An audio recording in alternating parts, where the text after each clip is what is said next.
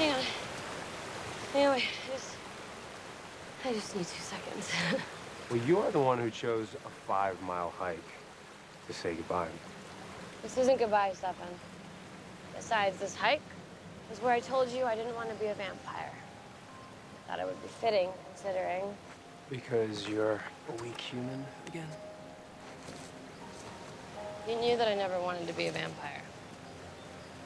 Even before we took our first steps up that mountain, you just wanted to hear me say it out loud. Wow, a lot of good that did. I guess what I'm trying to say is that you knew me better than anyone.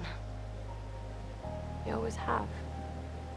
Which is why you already know how impossible it is for me to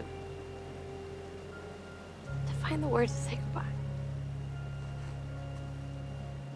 Don't. I can't do this. Not now. Not ever.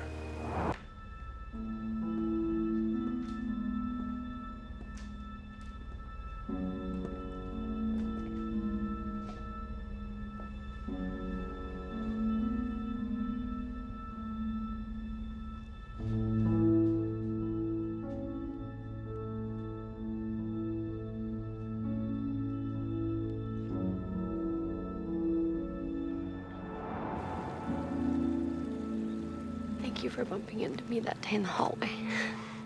I never thought I would ever be happy again, and then I met you.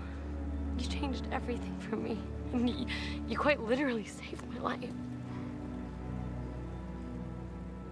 I love you so much.